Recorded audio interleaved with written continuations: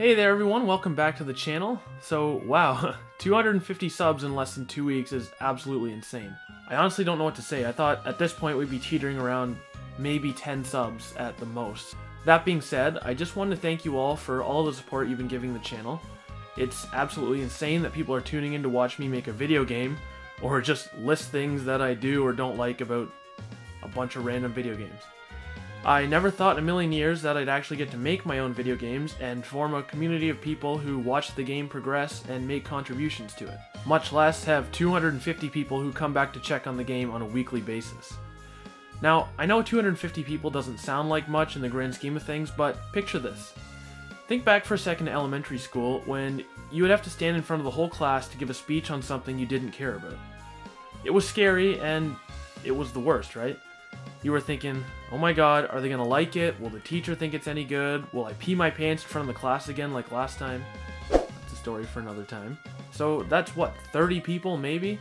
And you're presenting something that doesn't really matter to you. Now, imagine you're talking to the entire school.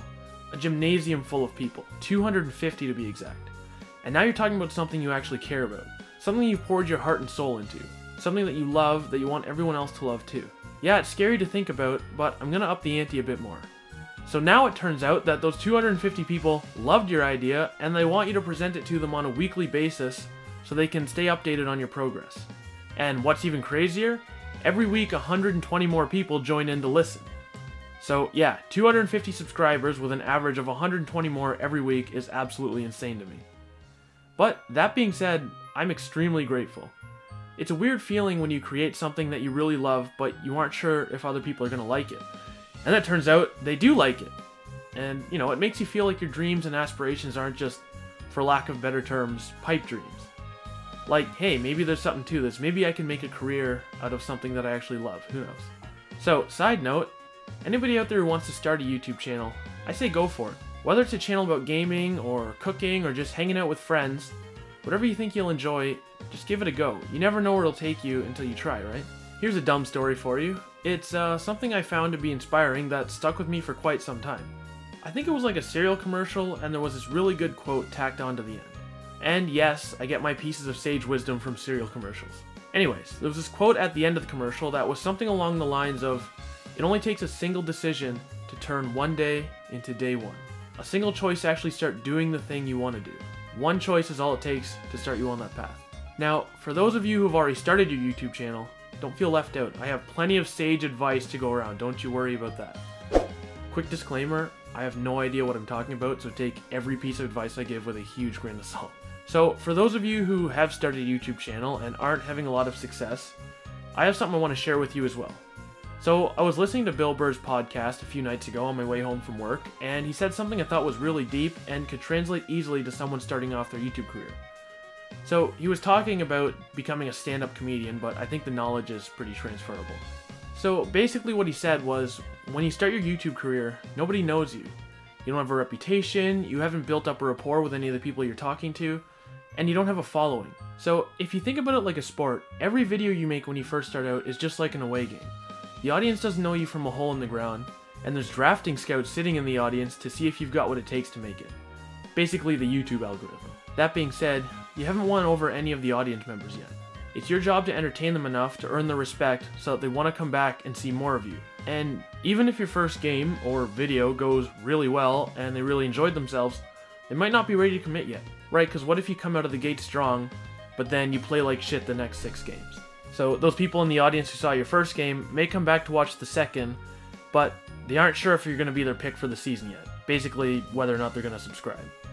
But after a few games or videos, they see that you're bringing your A game and crushing it. That's when a lot of them will say, hey, I like what this guy's doing out there, and I'm going to watch him play next week and every week after that. There, you've got a subscriber. Now, you continue to impress, and that's when you build a following. Suddenly, not as many games feel like an away game. You've got supporters, and they make you feel like you're doing something right. Anyways, my point is, before you know it, as long as you're impressing people and putting in the effort, you're going to get noticed. And then you get to start making videos like you're playing a home game. You know your audience, you know what they like, and you know just how to showboat. Sorry, I know that was a long analogy, but my point is, don't stop trying.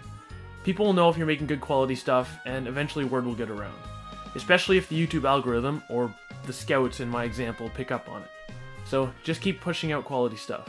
And one final piece of advice, if you're working or in school, don't stress yourself too thin. The last thing you want to do is put out a bunch of shitty videos every week when you could put out 1 or 2 good videos. Not to say all the videos I put out are good, I know most of them are pretty bad, but I'm getting better. That being said, I have a little announcement to make. As most of you know, I'm working and doing a full-time master's degree right now, so I'm a little bit pressed for time. So after some thought, I've decided to play around with my schedule a bit. The Monday Night Shorts and the Saturday Night Watch videos will continue to be released as scheduled, but I'm going to begin releasing the top 5 videos every other Wednesday. Now, I'm choosing to do this because a lot more work has to go into those videos than pretty much any other video on the channel. For those ones, I have to do research, I have to look up game footage, or I have to dust off old consoles that I haven't touched in ages to capture some of the niche or lesser known scenes from a lot of games that I play. But there is a trade-off. I'm not going to start anytime soon, but I'm thinking maybe the end of August, also the end of this semester, I'll be starting my first playthrough on the channel. Now, everybody knows that playing games is way more fun with friends. I mean, look at my Drybread's playthroughs. It's him and his 2 best friends, Goosit and What a Geek, all playing through games at the same time, and it's hilarious.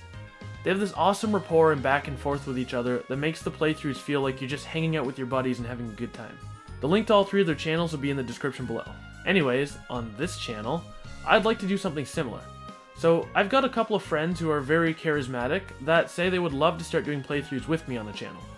Now, these are going to be a little bit different than your average playthrough. So how we're going to set these up is we're going to be playing games that aren't necessarily multiplayer.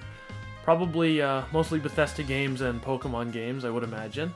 But we're all going to start and be playing through them at the same time. And each of us will have our own separate gameplay viewport on screen, so you can see what point in the game each player is at any given time. Using this format, we can do cool things like challenges, speed runs, races with each other, and lots of other cool stuff. We can also do a playthrough of the game I'm making right here on the channel.